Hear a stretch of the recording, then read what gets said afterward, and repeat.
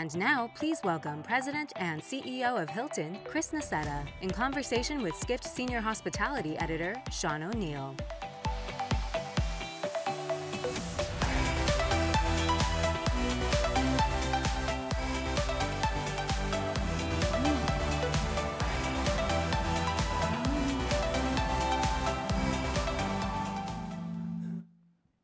Thanks for being here. Yeah, I was saying to Rafat and Sean, I love this event. It's my favorite thing to do every year. Thank you for having me. Yeah, we're really grateful. I always love sitting. You bring these potato chip chairs everywhere you go. So I think I sat in these same chairs at Jazz at Lincoln Center, at the TWA Hotel. Yeah, they're nice. The potato chairs, you like them?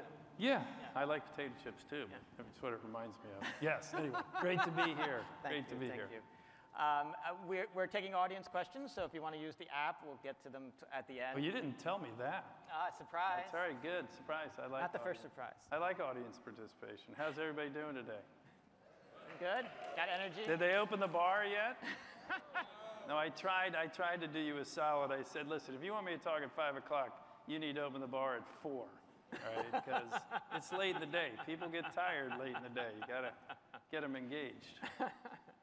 Well, on that point, I guess I'd start. You know, earlier this month, Delta Airlines said they wanted to have a new strategic officer. They chose Tom Brady, the footballer. And I'm wondering whether Hilton is considering hiring a strategic advisor, maybe Taylor Swift or Beyonce, or. You know, Ed Bastian's a friend of mine, and I watched him on CNBC. I texted him afterwards because he didn't get a lot of airtime on CNBC. Did you see that, Ed? I'm sorry if you're watching this live stream or the recording, but it was like all Tom Brady. Nobody was interested in any way, which made sense to me. You know, Ed's a good-looking guy, but Tom's a lot better looking and has some pretty good rap with him too. But we have our own celebrity strategic advisor in Paris Hilton. Yeah, Paris is, you know, it's a long story. Obviously, we share a name. For many years, you know, the family, when they sold the business, when I came in, it was a public company. The family owned a big chunk of it. Paris didn't own any of it, but the foundation did. So the Hilton family has not been involved in the ownership of the business for a long, long time. But we share a name. Paris is a unbelievably thoughtful, intelligent, engaging, and popular person who happens to not only have our name, but love Hilton and stays in Hilton. She grew up in Hilton hotels, all of our brands. She stays in them all of the time. And so, like 5 or 6 years ago, I said to my team, like, this is crazy. I had met Paris a few times, and I said, this is sort of crazy. Like, she's popular, she's young, you know, she's part of this pop culture. I mean, she started a lot of the influencer thing. If you go way back, I mean, I think Kim Kardashian and them were all sort of on the heels of Paris Hilton. I said, so why would we not lean into that? And so like 5 years ago, she did become, I wouldn't say, you know, technically a strategic advisor, but she's become that. She does a whole bunch of stuff with us. You see her in some of our campaigns that we do in social and on, you know, on TV, and she works with us on a bunch of our lifestyle brands on sort of helping give us advice. She connects us to her whole ecosystem of people, and she's a lot of fun. Example in point, literally last Friday, I had dinner with her last Thursday night. She was in town, and she said, I'd like to have dinner. She was in town because she agreed to come join me for a town hall at our global headquarters. Very cool. And she was there, and people, like our people, like everybody, just happened to love Paris Hilton. So I literally had Paris Hilton flipping burgers with me last Friday afternoon after the town hall out on our patio. That is awesome. So she not only does ads and DJs for us and advises us on lifestyle, but she flips burgers.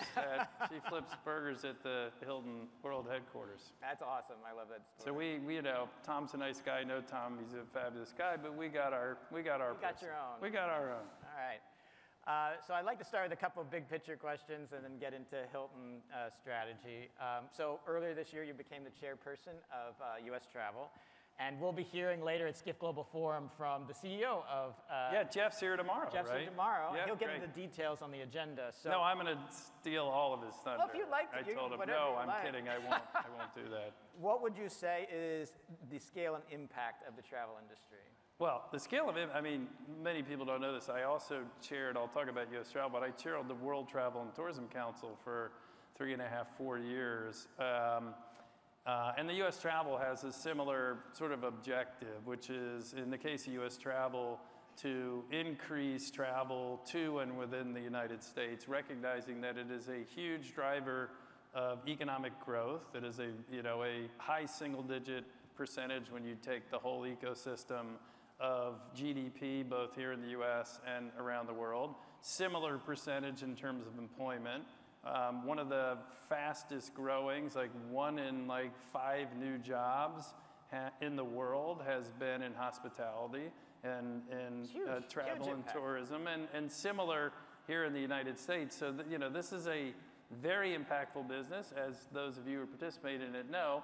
I mean, I would say the reason I've been involved in whether it was WTTC or now U.S. travel, and while we've certainly made a lot of progress, if I go back in the long history I have in the industry, nobody understands that, right? And so, when you talk, because all the oxygen gets sucked out of the room with whatever it is, technology, sharing economy, private equity, and so people don't think about travel and tourism as not only a big business and a big employer, but a very fast-growing business. And I'm not just saying coming out of COVID, I'm saying before COVID, globally, travel and tourism was one of the fastest growing industries on earth. So that's a wind up to the primary thing that we are trying to do is obviously increase travel to and within the United States. The first part of that job, which Jeff spends a huge amount of time on, and you'll hear about it, and I spent a lot of time with him on that, is building credibility. So in the end,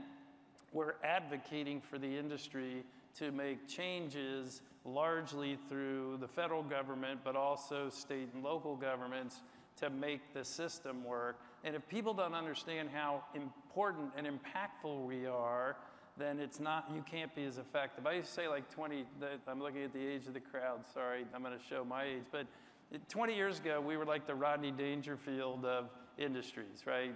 I get no respect, right? Nobody thought about it. Today it's better because not just me, but a lot of us in the industry have done a lot of work, and I think legislators broadly, the business community understands it. But we still have more work to do. So a lot of our effort is in Washington and otherwise to make sure people understand the breadth and depth of the impact and the power, the positive impact and power of travel and tourism. And then it's on very specific things to make the pie bigger. It's like getting visa, Jeff will talk about it, a few of them, visa wait times down, which we're working very closely with the Biden administration on, and they are doing really good work. I give them a lot of credit. We were getting up to, in a lot of markets, 500-600 days in wait times out of markets like India and Brazil and a whole bunch of other big destination markets, so that's important. What happens at the border? That we have an experience that is welcoming, hospitable. I know a little bit about being hospitable in the business I'm in, that you don't have these long wait times, so that's technology, that's staffing, those sorts of things. And then once they're in the country, how do you get them around? How do you make sure that you have the destinations are protected and promoted so that when people come here, they have places to go and they know where to go, that you have the infrastructure, right? We just passed a $1.3 trillion infrastructure bill, during COVID. How do we make sure that we're advocating for our industry that when that 1.3 trillion, really is $1.6 trillion when you add up all the pieces of it, that gets allocated in a way that the investment is there in not just highways and bridges to get people around, but airports and ports, and other forms of infrastructure, that help our industry. And then the last thing would be workforce. It's getting a little bit better, but even pre-COVID, we all know in our industry, it's hard to be able to, get the workforce you need to deliver the service that people want in all parts of the ecosystem. And so working with the administration and advocating for really sensible immigration policy, visa policies to be able to get not only the workforce from, out of the people that are here, but make sure that we can get the people that we need in the country, even if it's on a temporary basis, to be able to serve our customers. So those are some of the big things, and it's a labor of love. I mean, I had a few people last comment say to me, like, you're a busy guy, why would you do that?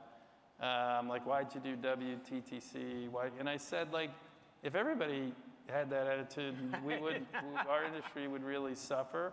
This industry has done a lot for me. I mean, provided opportunity beyond my wildest dreams as a kid that wanted to get in the industry. And like, I should do everything I can to give back, and I should do everything I can to work with others in the industry to advocate for the industry. Making the pie bigger shouldn't be a competitive exercise. That helps everybody. Now, how that pie gets allocated, I'm fiercely competitive about the pie. Where the slices go, I want Hilton to have a bigger slice than our competition. But making the pie as big as we can, I think, is in everybody's interest, and we should all do our part. Yeah, when you say that, it just makes me realize that I wish there were more people in public service who were sort of as eloquent and strategic thinking as the Chris Nassettas of the world. We would be in a little bit of a better place, perhaps. Doubtful. Doubtful if you had me in public service. But I would say I'm from Washington, D.C., you're in Northern Virginia. So yeah, I'm in the D.C. area, born and raised. And other than 3 years I was in Beverly Hills, right, which my wife affectionately calls our Beverly Hillbilly days. Beverly Hillbillies days, I love that. In DC, as you know, we have sort of a local saying, which is that if you don't have a seat at the table, that means you're probably on the menu. Yes. And so it's reassuring to hear that U.S. Travel is getting a seat at the table. I'd like to do one more regulatory. Indeed they are. And Jeff, if you're here tomorrow, he's an extraordinary executive. He does all the real work.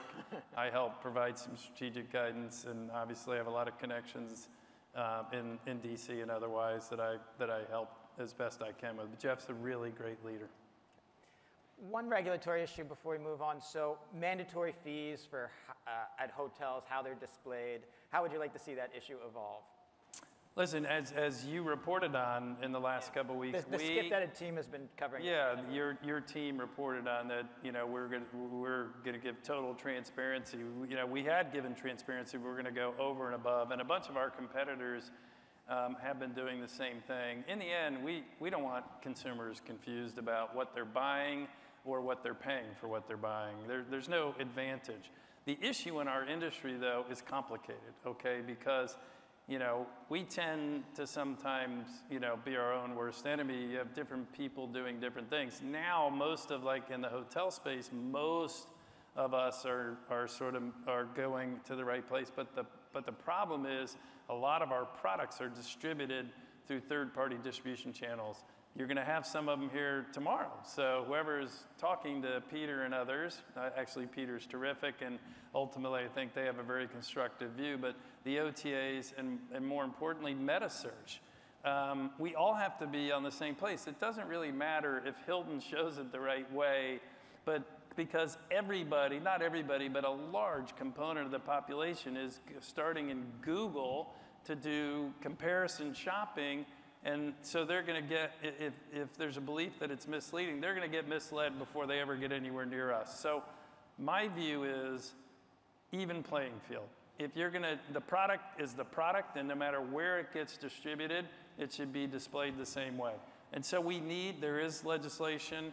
Amy Klobuchar, who leads the co-leader of the Travel Caucus in the Senate, has proposed, along with a lot of others, that would do this. We are super supportive of that. I don't know, in the world we're living in DC right now with so much swirl that is going to be a top priority, but I hope it would be. The administration has obviously been focused on this. I mean, it was in the President's State of the Union address. I would say that suggests a decent amount of focus. And so what we need is either through legislation or just all of the other platforms kind of doing what we've done, which is just do the right thing, do what's right by customers. We need everybody in the same place. And so we are gonna continue to advocate. We're already in the process of doing it ourselves, but we're gonna continue to advocate to say, make it consistent across. If it's the product, no matter where it shows up, should be displayed consistently. Okay. So you're a CEO of a Fortune 500 company. You like data. I'm a reporter. I like anecdata, sort of like little anecdotes that are kind of like data. And it feels like right now that there's this moment where it feels like we're reaching peak alternative accommodations in a sense. Not in terms of hard numbers of bookings or share, but in terms of momentum and the mojo of it. And it seems like hotel is getting its cool factor back to a certain extent. Would you agree that we've kind of hit peak alternative accommodation in terms of I don't know, okay? I mean, I do like data, as you point out. I just don't have all that data set in my head. I will say this, and I've been saying this for 10 years, and I'm not always right. I'm not that guy, but I have been right on this, and you and I have talked about this, which is, you know, all the accommodations is just a different thing. And so I mean, obviously, as that business was growing and it was a nascent business, they were going to have a skyrocketing growth as they created efficiency in a business that had been around for time and eternity, but that was highly inefficient. And so, like any industry like that is creating that kind of scale of efficiency, you are definitely going to plateau at some point. So that probably, I don't have the data, so I'm not going to say it has to be happening or plateauing at some level, whether it's flatlining. The growth rate clearly at some point has to come down, and I suspect it is. But in the end, what they do and what we do are different. I mean, I like to hear you say the hotel's getting its cool factor back. I don't think we ever really lost it. I mean, I'll give you an example. I sat 3 weeks ago, maybe 4 weeks ago. I do this, I love focus groups. Hopefully maybe some of you guys have been behind the glass, but I do them all the time. I drive my team crazy because I like people, and I feel like I can't really understand data purely through data. I need body language. I need what are people's eyes, you know, how are they gesticulating? Like, there's just so much more to the story. And so I sat for 12 hours over 3 days and nights, because, you know, a lot of those get done at night, with customers of all segments, all ages, every demographic, everything, you know, asking about things we're doing, competitors are doing, and all the accommodations, right? Because I'm super intellectually curious. I have a strong view, okay, but as I get a little more mature, I realize strong view doesn't always mean the right view. That just means it's a strong, you know, I've always had strong opinions, but now I'm a little bit more sensible about understanding sometimes those are going to be wrong. And, you know, sort of trust your instincts. You know, I think it was Ronald Reagan said, trust but verify. Trust but verify. Trust but verify. Like, you know, get real data. And so I sat in all of these focus groups, and every single one, all demographics, all age groups, obviously younger index more to it, but like everybody had used it or has a view on it. I mean, they supported hook, line, and sinker my historical view, which is these are different businesses. They're both in the travel in the travel ecosystem, but what we do and what they do are different. The stay occasion, the need they are fulfilling is very different than the need we're fulfilling. They are fulfilling generally for groups, you know, larger groups, long, you know, more extended stay, where people need a facility like a kitchen, where they're looking for a real value proposition because they have a group of people and people are of different means.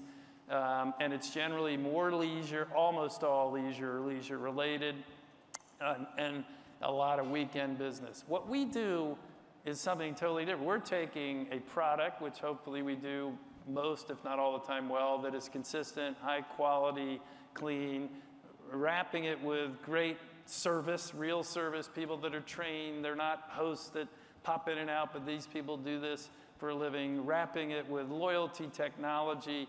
And people pay a premium for that, because if they're going somewhere and they're on a business trip, they want the reliability, they want the amenities, they want the friendly service that almost all the time is going to be very good or great, right? Like, we screw up sometimes, I get that. but we get it right. We serve 250 million people a year. I get a lot of complaints, but I get a lot more, I get plenty of letters praising the team, our team's work, and we get it right most of the time. And so people pay a premium for that. So I don't think we ever lost our cool.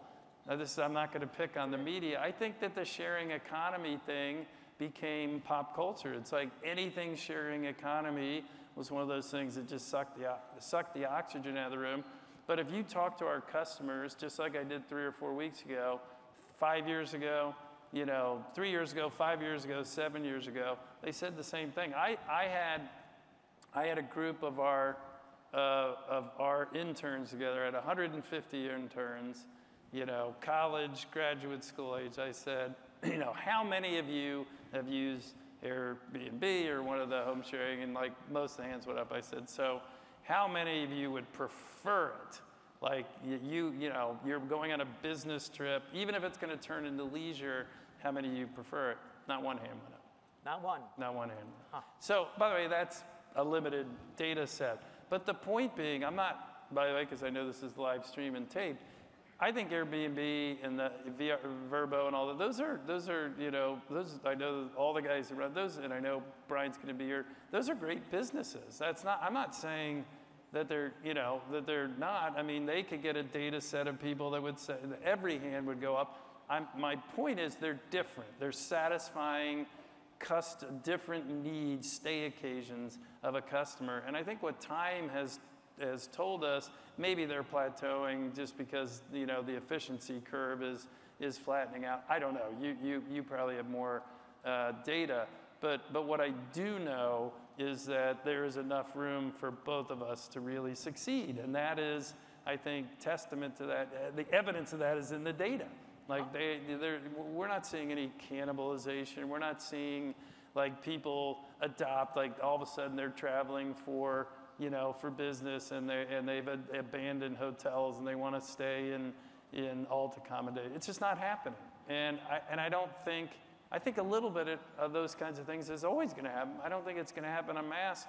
I think when it happens is because of the value proposition. I think it's when it becomes a value trade. It's like, well, I can't afford the price to get the consistency and the service and the amenities and all those things. And so I effectively have to accept a higher beta experience to get a better value. That's when it happens. That makes sense. Well, I want to get into Hilton's brands here. If we could call the image for Spark. Hyatt! I know, sorry.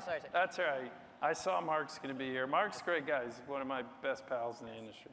I hope he would say the same tomorrow when he's here. If he doesn't, let me know, will you? Tell him I said he's a good guy. You launched 2 brands this year. We did. Spark by Hilton and then an extended stay brand. You've talked a lot about segmentation being very important for you when you think about branding. How do you incubate brands today? Listen, I'm going to always start by saying we're not perfect, because we're not. But we do some things really well. And I think developing, launching, and scaling brands, we do better than anybody in the industry. When I got to the company 16 years ago, time flies, we had 9 brands, we have 22 brands, and assume that we have at least one or two always up our sleeve. Nothing to announce here today. The latest 2, are products of that muscle set that we built, which is really driven around what you'd expect it to be. All these crazy focus groups and things I do, and research, quant and qual research that we do, talking, to loyalty members, talking to our customers, our non-customers. It's all about trying to figure out, like, how do we continue to build a bigger, better network effect? Who are we serving well? Who are we not serving? Or is it because we're not in a certain geography, or in the case of brands, or do we not have a product that meets the market from the standpoint of price point or stay occasion? And Spark, and affectionately Project H3, we will have a name in the next few weeks. It takes a long time to get IP these days in Washington.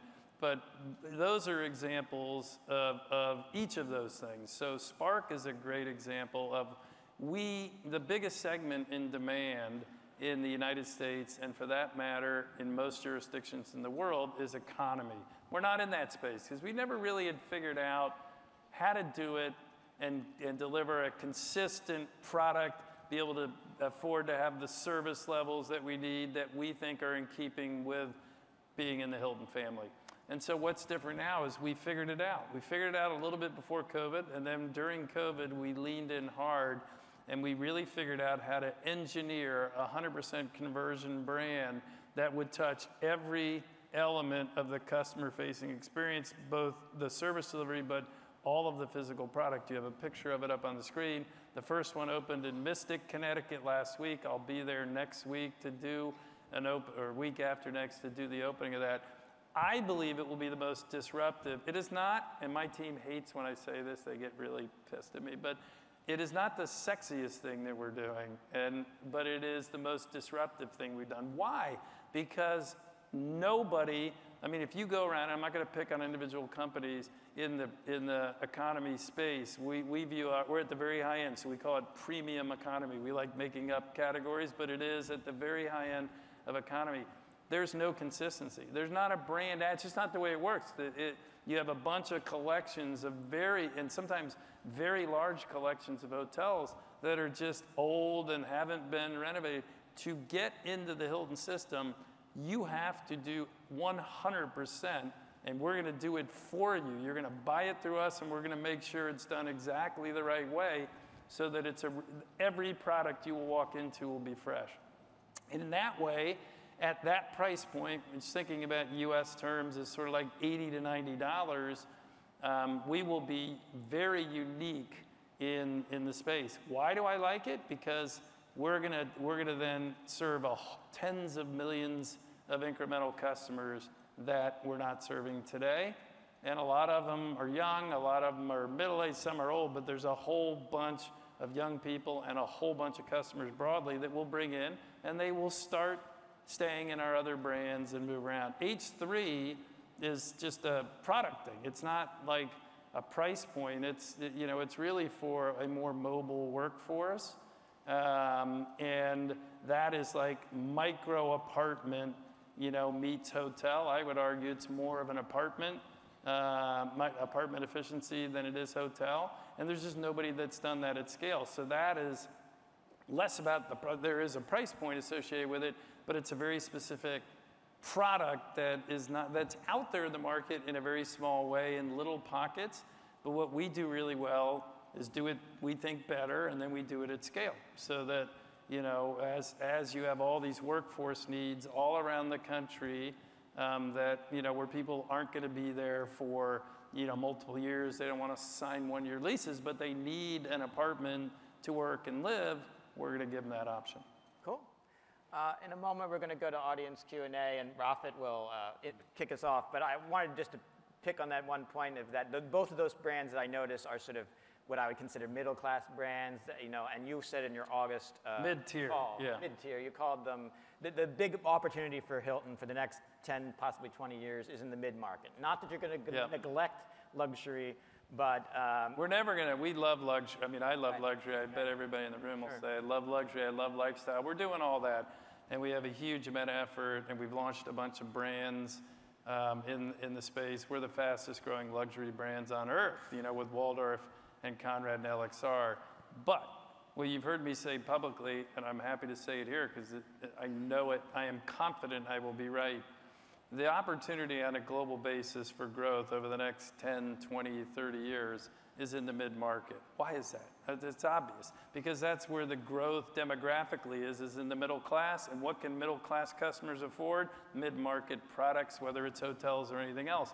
So when you wake up in 10 or 20 years and look at X number of millions of rooms were built over that time frame around the world, they were going to disproportionately be in the mid-market. We think we have the best mid-market brands, and we are extending those at a very rapid pace all around the world to serve those customers. Then guess what? Those customers grow up, many of them, they become, upper middle class and beyond, and they stay in all sorts of our other brands, at higher price points. So I believe to build a real network effect. My attitude is we want to serve every customer for any need they have anywhere in the world they want to be. The bulk of it, that neural network, is in the mid-market. And the rest of it then gets connected to that network. That makes sense. So more often than not, the next brands that will be coming from Hilton will be sort of in the mid-market. Not necessarily. Not necessarily? I've talked publicly. My guess, not necessarily. I mean, we have other things. Tell me more. No, I think I know I've said public. We're looking at luxury lifestyle. That is something we have it a bit, with LXR as a luxury collection brand that has luxury lifestyle. We don't have a hard luxury lifestyle brand, and we're working on one. I don't know when we'll do it. I legitimately don't know when. I'm not holding back on you. But I would say in the next year or two, we'll do something in that space. So that's probably the next thing we'll do. Okay. All right. If we have, I guess we can go to audience questions. Rafet, are you? Yeah, I'm here. Yeah. Yes. Chris, I have a question for you. So have you played with Chat GPT? A little bit. I've had people send me things like ask questions about me and send me the result.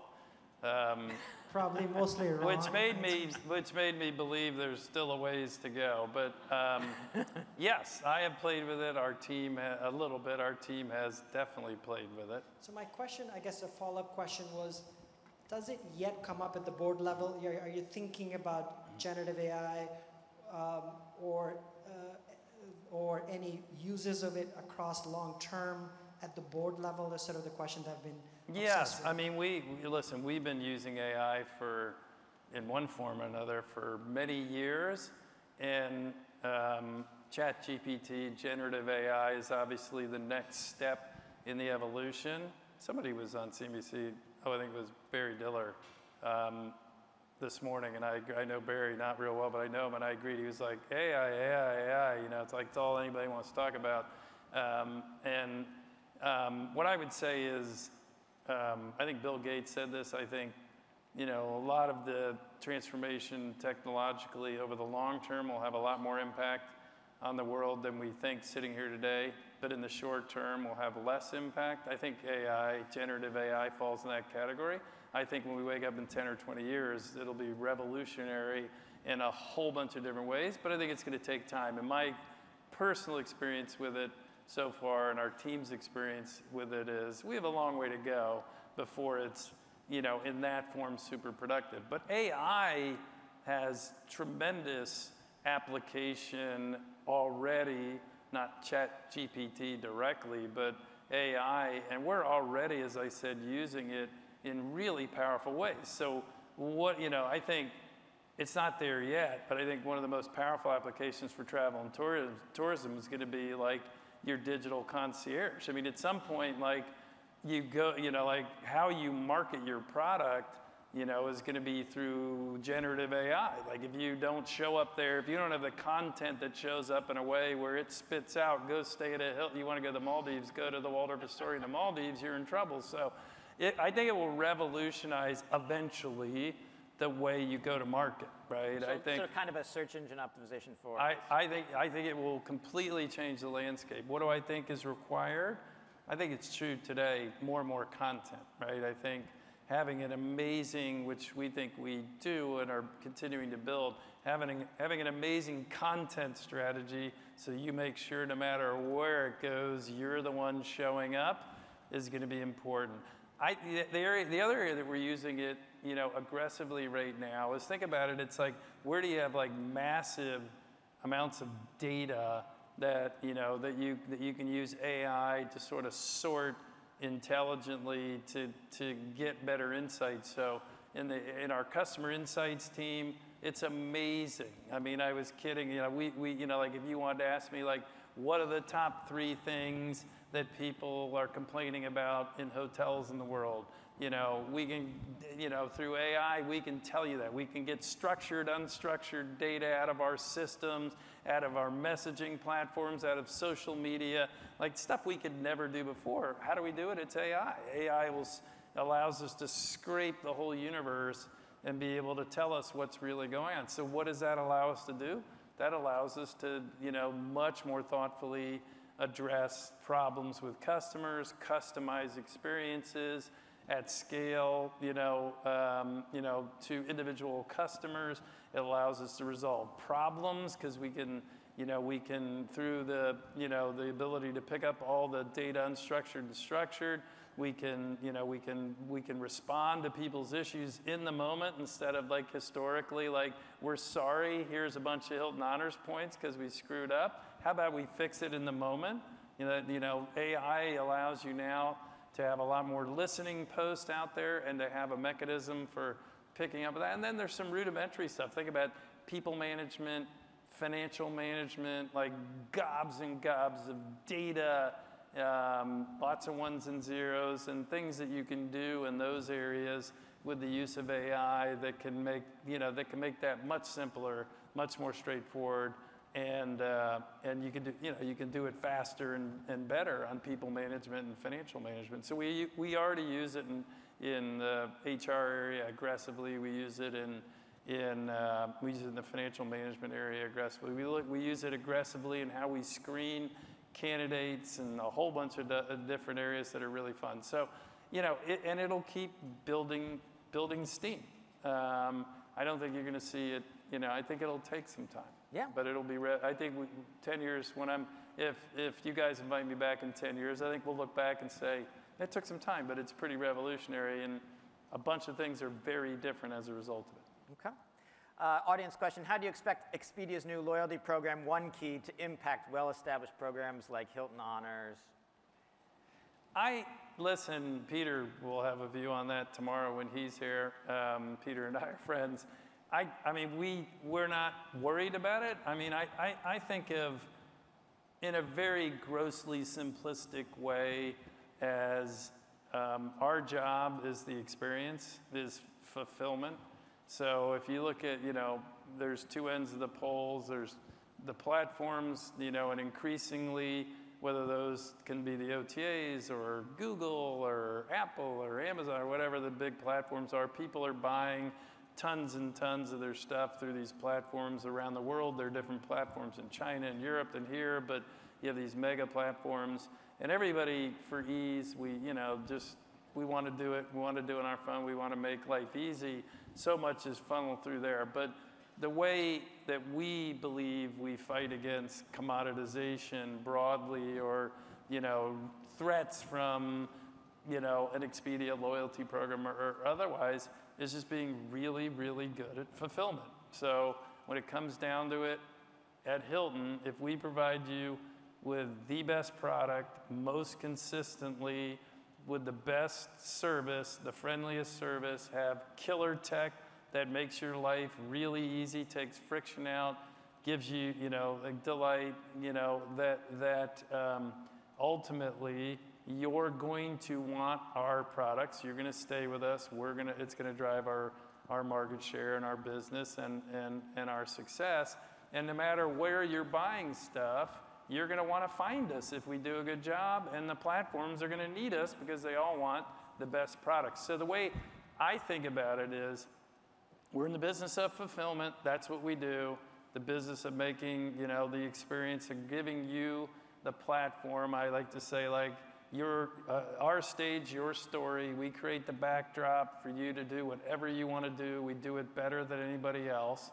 And as a result, we get a premium. I mean, right now, our brands have the highest premium on average of anybody in the industry, because I hope you as customers, some of you certainly are, I would hope, that we do it better and people pay a premium. So we want to remain the premium player by executing better and better. We know coming out of COVID, by the way, that we have a ways to go. Like that, there are all sorts of, we had supply chain issues, we had issues getting labor. We get all that, and we're not through that yet.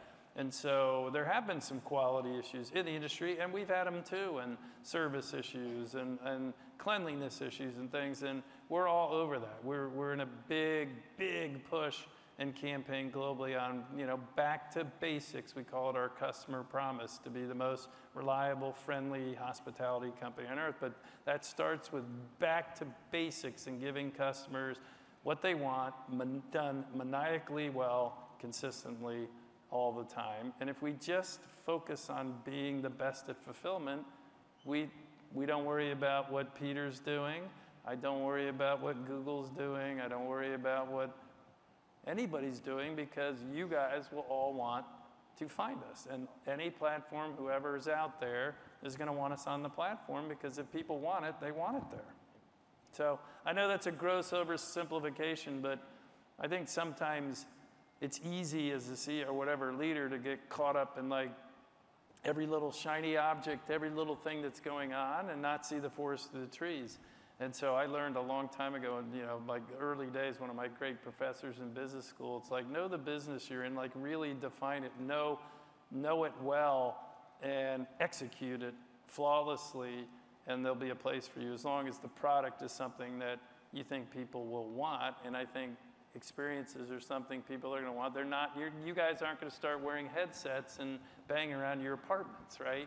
It ain't ever going to happen. So they're going to want what we do, and if we do it better, we're going to be in really good shape. So my whole focus right now is back to basics, cut the promise that we make to our customer, and just really grinding hard to get it right. Every little thing. Well, it's been our stage, but your story at Hilton. Thank you very much, Chris. Yeah, Enjoyed this great to be conversation. here. Thank you, guys.